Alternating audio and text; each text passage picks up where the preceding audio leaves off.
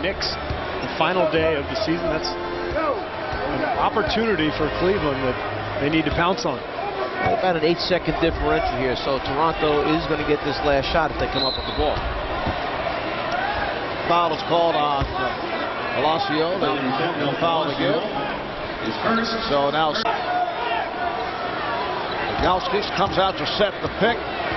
Now Archibald picks up McGinnis, who shoots over him. 2 seconds remaining in the third quarter.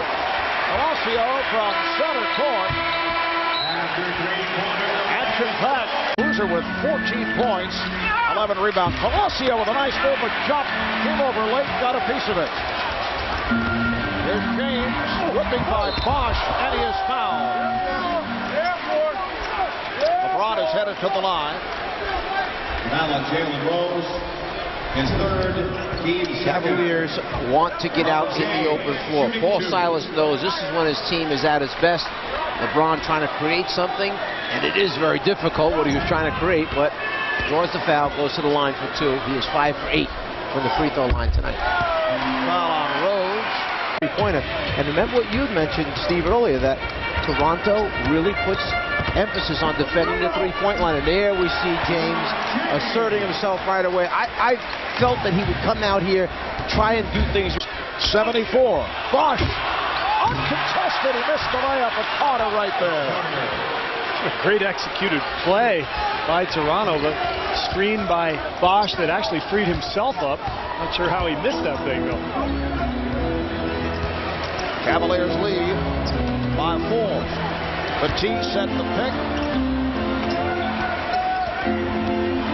Shot clock down to 5. McGinnis fires the 3. Rebounded by Carter. McGinnis is down. He's hurt. Rose behind the back. Not able to score, but it's tipped home by Marshall. Boozer trying to go glass. Rebounded by Marshall. You see Toronto sticking with its defensive philosophy. No double team. That leaves them in great rebounding position. And they're able to clear the board and chance to tie or take the lead here.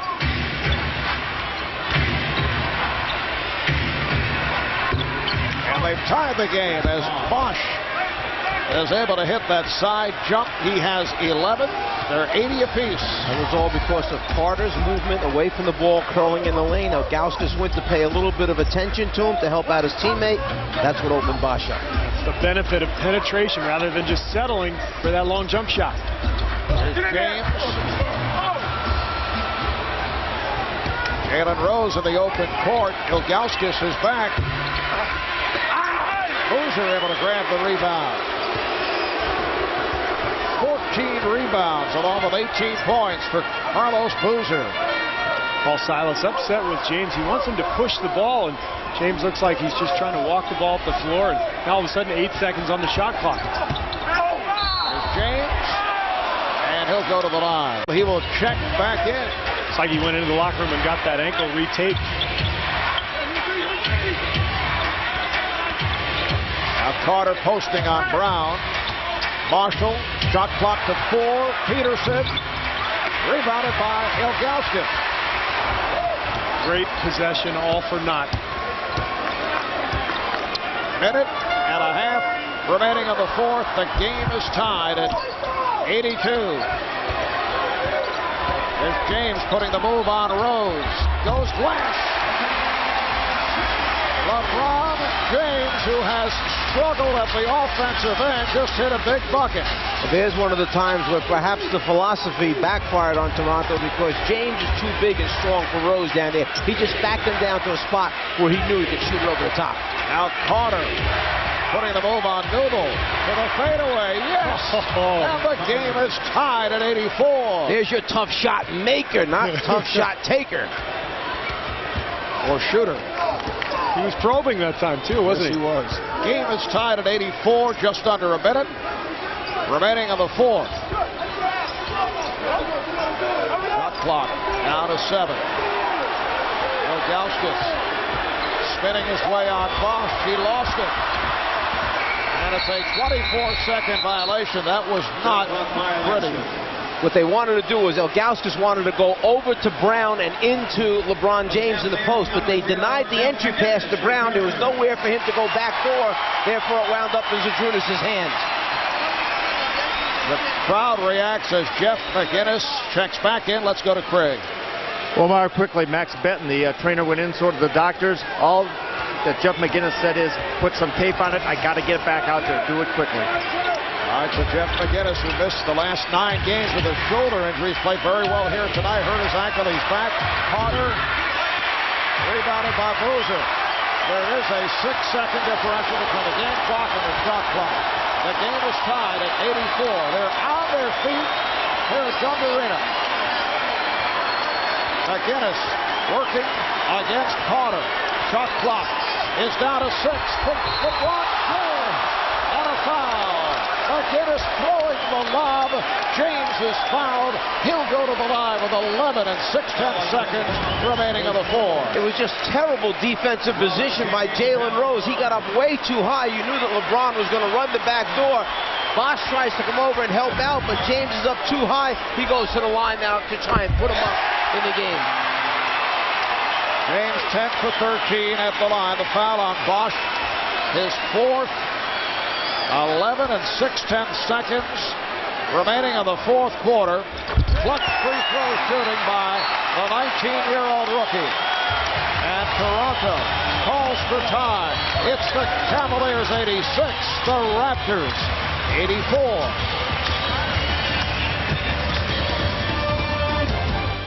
Couple times down, so maybe you use the screen, get Rose free, let him create for either Carter or himself.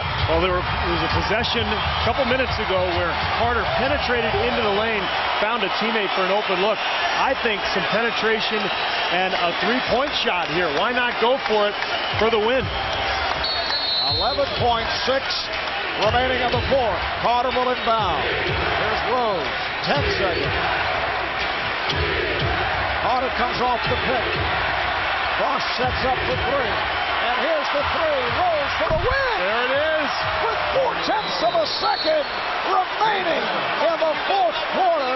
Cleveland takes its final timeout. The Raptors lead by 1. The penetration by Vince Carter leads to the open look. Take a look. Nice little triple screen here for Vince Carter, and he'll curl right into the lane. This draws everybody on the Cavs defense, forced into a major rotation. That leaves Rose wide open, and this crowd is stunned. And they just play some time back on the clock. 6/10 of a second now remain. Carlos Boozer was the person that left his man in the corner, and that's where the whole rotation started from. Boozer thought that Carter was going to shoot it, but remember, a 2 only ties the game. A 3 wins the game. So as you see, when Carter runs his curl and gets in the lane, Boozer needed to stay home. It's very difficult, but you'll see him fight at the last second. Stop it right there. There's Boozer, who had come from the corner. He's underneath trying to stop it. That forces the next man to run in the rotation, and that starts a chain reaction around the horn. That's why they swing it, and there's the guy wide open. You've got to understand what the score is. It's very tough to stay home away from the ball when your tendency is to help. Now remember, with 6/10 of a second remaining, you can catch and shoot the ball. It does not have to be a tip. This is basically the season here for the Cavaliers. They don't score, they don't make the playoffs. Well, they would not be officially eliminated, but they would drop 3 behind Boston, and it would be very difficult with 5 to play following tonight. I'm saying unofficially, I see. but I think this crowd knows it. I think Paul Silas knows it. It's over for them if they can't come up with something. All right, 6/10 of a second remaining in the 4th. Ira Newble will throw it in.